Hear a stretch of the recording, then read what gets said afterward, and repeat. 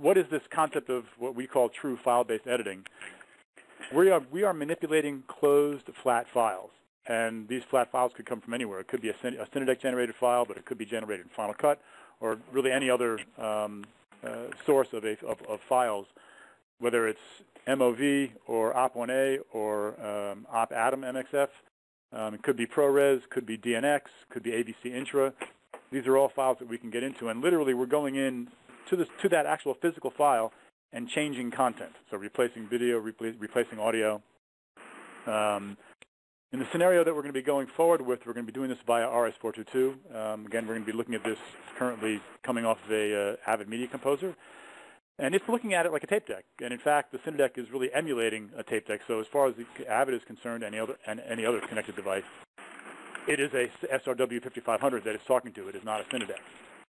So really, any device that can talk to an RS-422 communication that's looking for a tape deck can control the Cinedeck.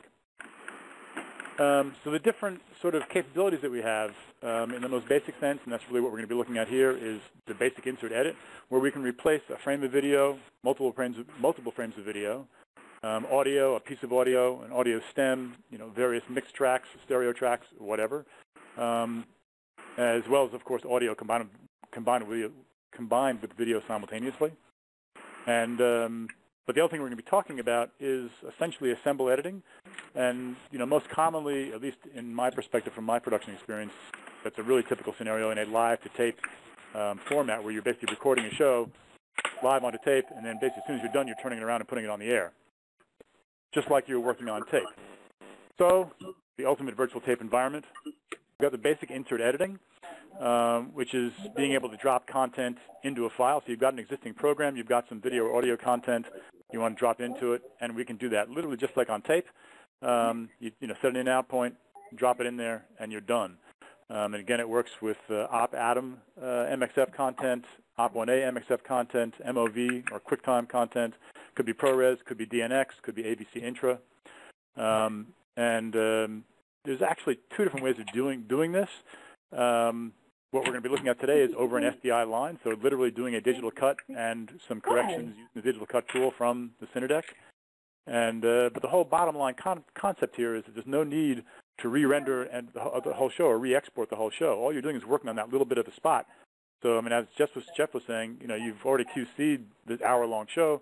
You've got a 2-minute section you've got to double check because that's what you just replaced, and that's it. You're done, and you can move on.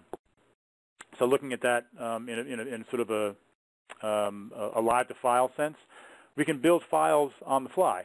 So basically, you can start recording, set an endpoint, continue recording, back it up, queue it up, set an endpoint, continue recording, back it up, queue it up, set an endpoint, continue recording on down to the end of the show, and you're done. You've got the show done. There's no exporting, no rendering. It's just you're done. You've got a flat file. You're closed, and it's ready to go. The third sort of scenario is kind of half in the middle. It's basically like working with a black tape.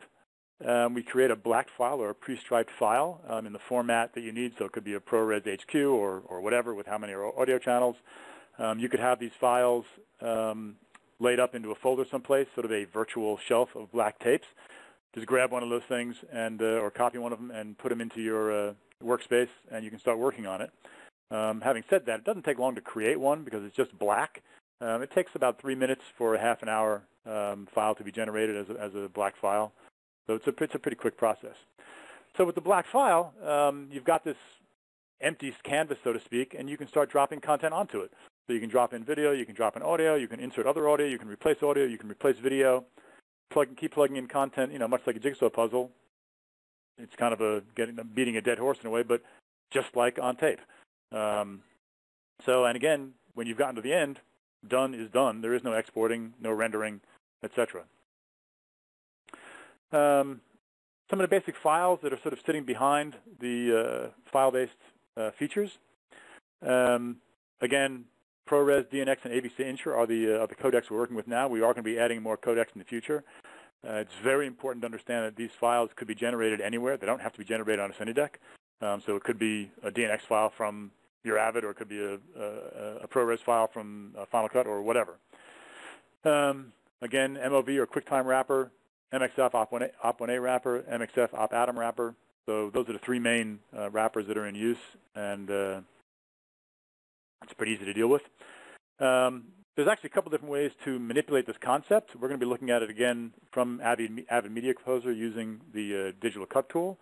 But you can also do it channel to channel on a Cinedeck. So you could basically have, for example, on channel 2, a target file loaded up, and on channel 1, some source content that you want to insert into that target file. You set some endpoints and insert it in there. Again, that's a baseband process, just like what we're going to be doing with the Avid. So you're really literally going out video out of channel 1 into channel 2. Controlled by Avid's digital cut tool. That's obviously what we're going to see in a minute. You've got that full flexibility of being able to insert video and or audio and or both. We can assemble programs live to file, as I love to call it, live to tape, as it used to be. No rendering, no re-exporting, etc. And yeah, the real end game here, once again, is you're reducing your quality check time, rather your QCing time. You're working on a small portion of the program. You don't need to go back and check the whole thing. You're done. One of the unique features that we're also supporting is 32 channels of audio. So you'll be able to have a single deliverable with 32 channels of audio, and although there's an SDI limitation of 16, because of the insert editing capability, you can obviously go back and add additional 16. So you can do a layoff, video and 16 channels of audio, go back and do insert of the next 16 channels or however many channels you need. In terms of the sort of digital certification, these files have been looked at both on a Tektronix Serify system as well as Intera's Batten system, and eyes, as in human eyes, passes all these things no problem. And it's kind of funny. In some ways, this is a holy grail concept in that it's been an ongoing problem where you've got this nonlinear environment which has just made editing so much better and so much easier. But at the same time, on the back end, you now have this whole sort of export rendering process that can get in your way. And we're eliminating that. It's a very simple thing in a way that you're just kind of going in, dropping in a couple of pieces of audio or video. But yet it's been really hard to achieve, and we now have it. Last thing is we are doing some testing and development with both Avid DS, Final Cut Pro, and Premiere, so that will be coming as future versions come out. So let's take a look at this on the Avid Media Composer. Let's see if it's still alive and running in the background. I had an interesting scenario with the last session where it sort of disappeared on me. Actually, I sort of gave this away. I clicked on the timeline in the wrong place, but you can see what we're going to be fixing. I've got the wrong lower third font in this piece, so we're going to be fixing that in a moment. But first things first, we're going to be doing a digital cut, and you can see I've got a sequence down here in the bottom left. I'm going to try unmuting folks again just for kicks and see if things have quieted down. Okay, I've got you opened up again, and it seems reasonably quiet. Very good. So you can see down below I've got a simple timeline, not terribly long because we don't want to spend an hour obviously exporting out or rendering out or digital cutting a show. And I don't have time to really go through all the setups on the Cinedeck, but right now I've got the Cinedeck set up to record a ProRes master of this thing. So we'll go to our output and digital cut tool. We are going to be doing the entire sequence, so I'll check on that. And I've got audio 1 through 6 already turned on. We're obviously inserting video at the same time. And always a good idea to check decks just to sort of be sure things are going good, although you can see over here on the left-hand side of the Cinedeck that there's a remote light there indicating that there's a good RS-422 connection. And go out the digital cut, and you should notice a red sort of border pops up. It initially flashes during sort of the pre-roll, and then it will go solid during the actual record. And then obviously when you're done, it'll stop with the solid border.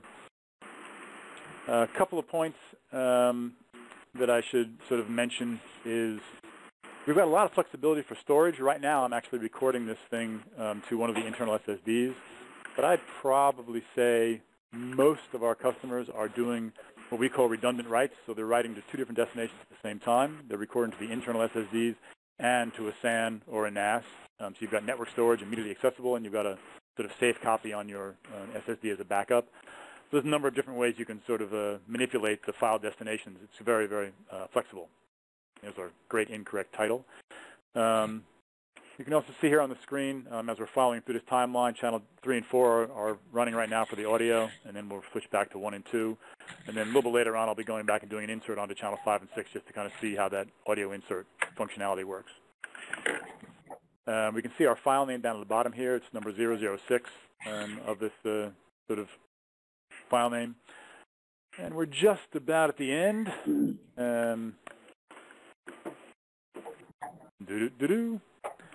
And there we go, digital cut is complete. Okay. Normal circumstances, when you press play, it'll open up the last file that was recorded. So we can kind of scratch through this thing or scrub through it, and we can see, oh yeah, there's our, sorry about that, there's our incomplete font. And just for kicks, well, actually, we'll wait and look at that in a minute. So we've got the program, it's all done. But we need to go back in and fix that title. Or I could set up. I'm going to close my digital cut tool here for a minute. And here's our title on the timeline. I've got the correct title already loaded up in there, and the in and out points are already set. So I will replace that title. I will be a good person and add the proper sort of fade in and fade out to it. And then go ahead and render it so it will play cleanly. Set it up with a generic. That's the sort of corrected title. We now need to set some endpoints around it so we can insert that back into our final piece. Digital cut tool. In this case, we are going to be doing an insert, so we'll deselect entire sequence. We're not going to be doing audio, so we'll deselect the audio tracks.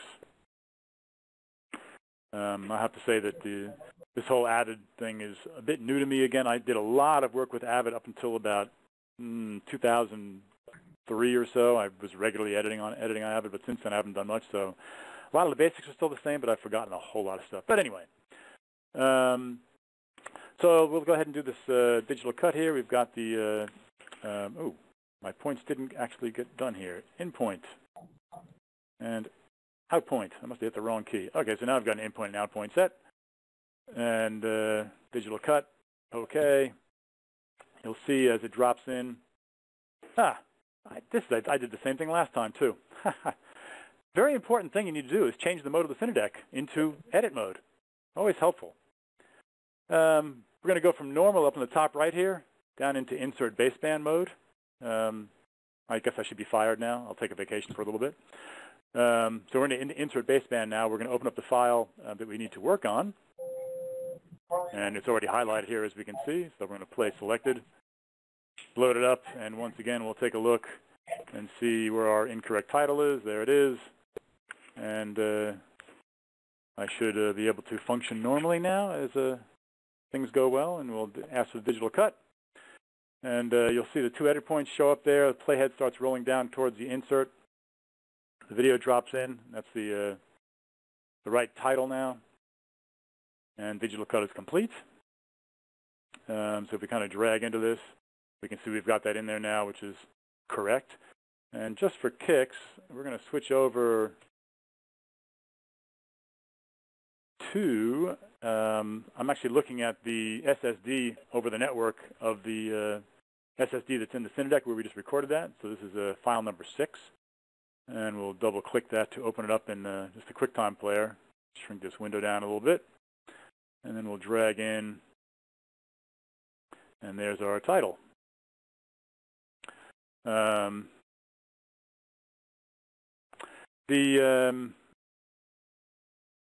insert is in there. So if we go back to our environment here, the Avid and the Cinedeck. So that's basically the concept for a video insert, and we will drop across and just do an audio-only insert now. So I'm going to be doing audio onto 5 and 6. Actually, let me get this digital cut tool out of the way for a second. Set a arbitrary in point and out point on our timeline here, and load up some source content. Turn off the video, and we've got audio 5 and 6 set up for the insert. And we will drop that into our timeline. So we've now got a couple of new audio tracks in our timeline. Endpoint and out point. Digital cut tool, 6 and 5 and 6 are already selected as we did that before. We're still set up just to do an insert, not the entire sequence. Let's just check decks for good measure. And start this insert. Again, we'll load that destination tape. We'll see it back up again. Playhead starts rolling down. We've got the in and out points. And now we should see the channel 5 and 6 audio meters are now deflecting with that insert for channel 5 and 6. Digital cut is complete. So that's really the idea there for doing the audio only insert. And again, one of the nice things, actually I don't know if I mentioned it at the top or not, we are actually working with Pro Tools to set it up so we'll be able to do these inserts from Pro Tools, which will give you quite an interesting capability of being able to already have a video file and then insert the audio into it. So now we can see channel 5 and 6 deflecting there, and along with 1 and 2, and then 5 and 6 will go away again at the end of that edit, and it's all done. So that's basically that process. Let me check my notes here and see if I forgot anything. No, I think we're pretty good. I will make one last point. Down here at the bottom right of the Cinedeck interface here, you'll see Create Blank Tape. This is the interface you've got for basically creating those black files, where you can set a start time, an end time, or a duration for your piece, and set all the formats for it, and then create that file, and it just generates literally a black file and parks it wherever you want to park it.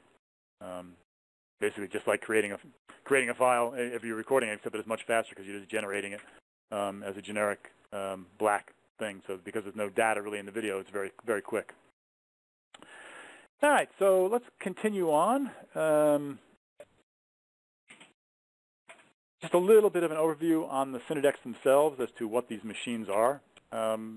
Really, basically, we're talking about enhanced digital recorders, DDRs on steroids, tape machines that are tape machine replacements that can do all kinds of amazing stuff.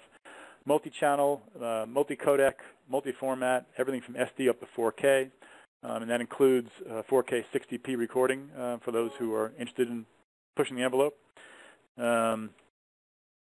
In terms of the flavors that we support, pretty much every codec you want to be using in any kind of production environment. And then across in 2014, 2014 really was the year of 4K, so that's really when we did the 4K and UHD development. And we've also implemented JPEG 2000 as an additional optional codec that you can pick up. So really, again, just about every codec you'd want to be using. I mentioned a little bit about the recording destinations, but really we support a multitude of places, and you can literally file by file choose where you want them to go if you want to get that detailed about it. Internally, we use hot swappable, removable SSDs. We can connect to USB 3 and eSATA drives. We can connect to, for example, this Dulce storage, which is a modular, removable RAID chunk that connects via a PCI adapter card. But then again, most of our folks are using LAN-based connections, so whether it's ISIS or Harmonic Media Grid or Facilis, any number of SAN and NAS systems. We are a Windows 7 platform, Windows embedded, and pretty much every SAN system out there has got a Windows client for running the Cinedeck with your SAN client connected. In terms of the basic recordings, if we're looking at a 4-channel machine, and or the 2-channel machine really for that matter, we can record master and proxy for all the incoming channels. There is a slight limitation on our RX in that we can only do an H.264 proxy. But for the 4-channel machines, you can do basically any master and any proxy. So, a couple of examples, uncompressed and ProRes proxy, or a DNX proxy with a DNX master or whatever.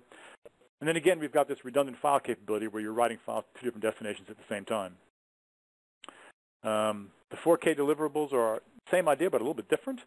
In this case, we're delivering you the 4K master, which can currently be either ProRes or Cineform.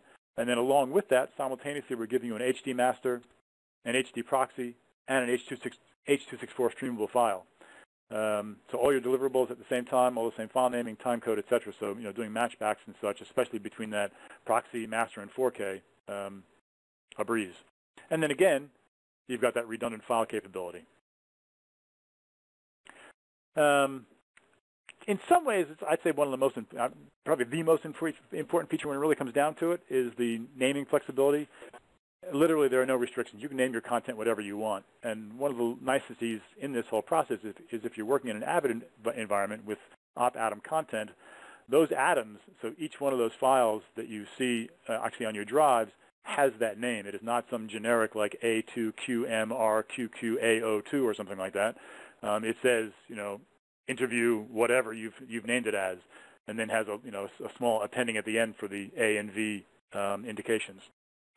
For the most part, we use variables or wildcards for the naming. So in this case, we're looking at project and encoder, which in a simple scenario of a demo project would be demo channel 1, demo channel 2 for the folder structure. For the file name with those same variables, project, encoder, take number gives you demo channel 1 and then 001, 002, and so on. To add a little more information to it, again, using just the variables, we can add time of day, so demo channel 1, 001, and then when you actually hit record, it'll drop in the time of day into that file name. And there's a whole slew of variables that are available to you. The complete range of sort of time and date functionality. You've got a series of user-definable variables, so you can have, for example, a show ID or program number, whatever. And I neglected to mention actually in the previous session, but I will remember it now. You can also, of course, type content. So you can manually type stuff in. You can copy and paste. So literally, there's no limitations on how you create your file names. In terms of this basic system-wide features, very important is the fact that the channels on these things are completely separate. You can do whatever you want with each one of them. So, for example, on a 4-channel machine, you could be recording 1080i 59 on one channel, 1080p 24 on a second channel, 720p on a third channel, and then playing back something on your 4th channel with full independent, transport control, etc. We do support quite a bit of metadata burn-ins, and also we can burn in a color LUT into your proxy. So, for example, you can do your file name and time code and then have a color LUT burned into your proxy. We support currently the dot cubes. It seems to be a fairly standard 3D LUT that people use. We've kind of talked about the insert and assemble editing. That's really what this whole presentation is about. So that's obviously, I would say, an extremely unique feature. But we also have built into each system for each channel, you can have playlists and basic playlist editing. So basically putting together clips and subclips for playout, generating EDL, and there will be some other capabilities coming sort of behind that, the ability to sort of wrap that as a single file, that kind of thing. Each channel can have its own EDL associated with it, and that can be looked at a couple different ways, but basically each channel could, for example, be driving a tape machine and working off an EDL, or it could be monitoring incoming timecode and recording content based off of that EDL. Pretty much the full range of remote control that you might expect. Obviously RS-422. We support VDCP. We support the AMP protocol, over both of those over IP, as well as if you can do things like a KVM switcher, as well as standard USB devices, and that kind of thing. We talked a little bit about the redundant files and destinations, but that is obviously also an extremely unique capability. The segment record, there's a couple different modes for that. There's a time-based segment record that allows you to break your files on a time-based setting. So, for example, every minute or every 5 minutes, it'll close the file, open up a new file, and keep on going. And, of course, that's frame accurate. It ends at frame 16, picks up at frame 17. A timecode break mode. So, for example, if you're playing a tape into the system and it's got breaks in the timecode, you can have the system generate a new file at each one of those breaks, or not, depending on what your desires are. And then there's manual break, which allows you to simply push a button on the front of the interface to say, okay, break the file now. We talked about the simultaneous master and proxy recording for SD and HD, and that is true across the board for SD and HD, so you can do master and proxy for all of your inputs. And then those simultaneous deliverables for the 4K, which is really unique, because at this point in time, we're still at a situation where there's a limited amount of destinations for your 4K content, but obviously recording 4K content is quite useful, so you've got it in the archive, so you can be recording all your stuff with an HD master, delivering an HD master, and then 6 months, a year from now, or whatever it is, you can go back, bring that 4K out of the archive, you've got all that timecode information, it all matches back, and you do your production. Little small side point, we are running a special that's sort of active right now that will, it's actually quite impressive. Basically what we're giving you is a 2-channel ZX for the RX price. And I should basically explain that the ZX is a modular system based on the MX So it can either be 2 or 4 channels, depending on how many video cards go in there, plus other ancillary items. The RX is a half rack wide unit that's a little bit more restricted. Most importantly, the RX doesn't give you the ability to have like 10 gig or 8 gig fiber, and it doesn't give you access to all the proxy types, at least not in a normal multi-channel mode. So what we're giving you here is the ZX 2-channel ZX20. All of the RX features, which is basically the full feature set because the RX and the MX come fully loaded.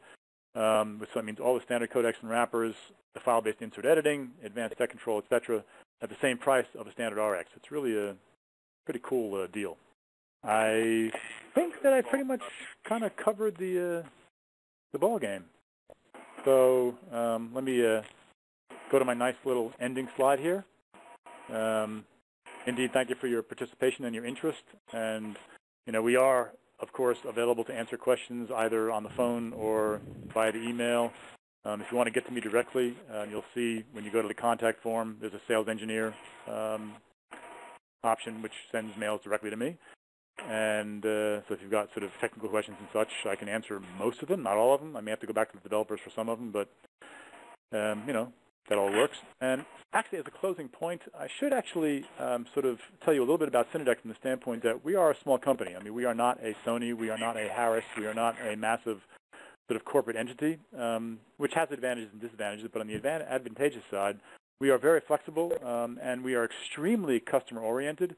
And really, most of our development work is designed specifically around our current users, what they're doing, their pain points, their workflow desires and issues and questions. So, most of our features are really designed for fixing those kind of problems, which is really where this whole insert editing thing came from. It's been something that people have sort of talked about for a while, and of course our customers have talked about it for a while and asked us about it, and it's been kind of on the back burner, and it's like, okay, let's make this happen, and we've now made it happen. And now that we've actually got it done, I'll have to confess that it's even more transparent to me on just how amazing it really is and how cool it is. But, really, you will find if you talk to folks who own Cinedecks and are using them on a daily basis, there have been people who have contacted us for feature changes and our feature additions. Really typical scenario is somebody needs, a post house needs a specific H.264 profile for a customer that somebody forgot about or the customer didn't tell them about or whatever, and we've been known to deliver them a profile overnight so they can basically do that H.264 encoding the next day, and they're good to go. Now, obviously, in general, we don't turn around customer requests in a day. That is, more the exception than the rule. But it can be done. And but really, we do listen to our customers, and we absolutely like to talk to you about your problems. And I will also have to confess that it kind of keeps our developers on their toes because they really like to get these sort of like odd questions in the middle regarding something I was talking about a little bit earlier. We've got this Avid Media Composer thing working really nicely, but we hadn't really looked at Avid DS. And one of the customers who's actually looking at the system, they're testing out a system right now. They've got both Avid DS as well as Media Composers in house, and they wanted to try it with the DS, and they discovered that it didn't really work. And we just figured out why it wouldn't work. But I was like, listen, we've got a lot of stuff in the oven right now, so we're not going to be able to get to that probably for a few weeks anyway, a month or so. 6 hours later, I had a test version from our development folks because they got a bee in their bonnet. And they were like, okay, I'm going to figure this out, and I'm going to fix this. So literally, like a few hours later, I had a fix, and I sent it off, and they're testing it out. So these things can happen and do happen, and like I said, we're very customer oriented. So kind of a way to close things up. Thank you all very much. Okay, ciao.